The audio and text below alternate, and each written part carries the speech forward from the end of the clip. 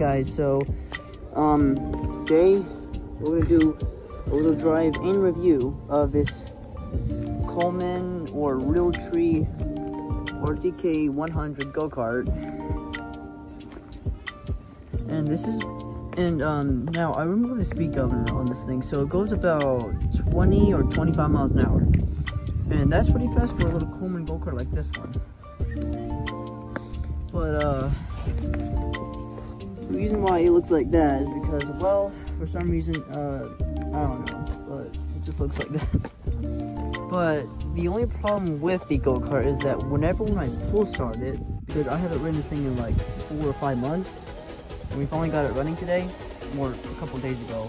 But the only problem with it is that when I start it, it dies immediately. But when I keep like pulling it, it just starts building more energy. And that's why, well, first of all, it's like really cold. It's like 48 degrees, so that's why like you have to like let it warm up a little bit.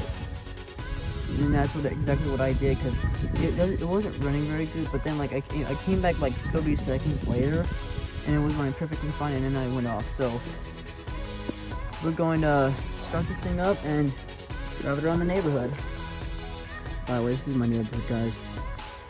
Alright, we'll be posting this on the blog squad, so remember that. Alright, 3, 2, 1. Oh, yeah, by the way, guys, subscribe to the channel so that you guys can get notified in any video that the blog squad makes. Not only that, here's the gas tank, and it only holds half a gallon or quarter of a gallon of gas. This isn't a lot, but it's good enough for traveling around the neighborhood. 3, 2, 1. Yeah, that's the problem, because it wouldn't start immediately. Choke. And that starts it, and this runs it, so